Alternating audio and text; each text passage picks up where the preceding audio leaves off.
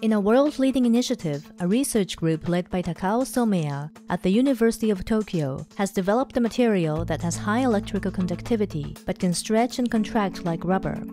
The group has used this material to make integrated circuits containing organic transistors.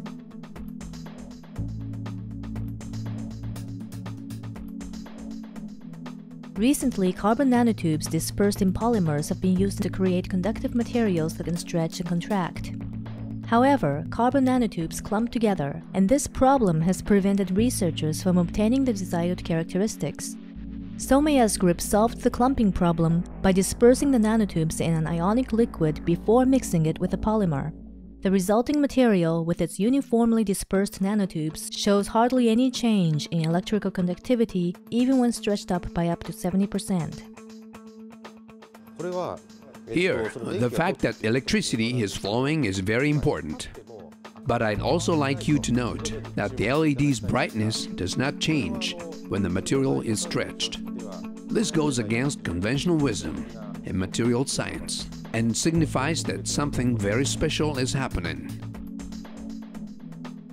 Someyas group has used this elastic material to make a large integrated circuit and is studying how to incorporate sensors for temperature, pressure, ultrasound, and light. Such a large flexible sensor could be attached to the surface of a robot to give the robot a sense of touch similar to that of human skin.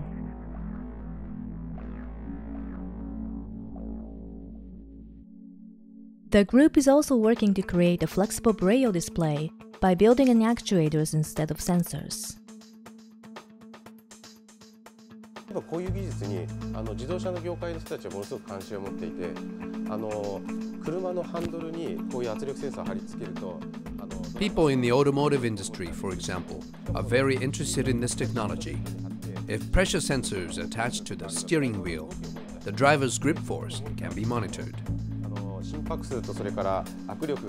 sensors attached to the driver's seat and seatbelt, his or her heart rate, breathing, and movements can be monitored. We hope that by using such flexible devices, our electronics technology could be utilized in unseen ways to increase safety and convenience in daily life, and sometimes to make life more fun.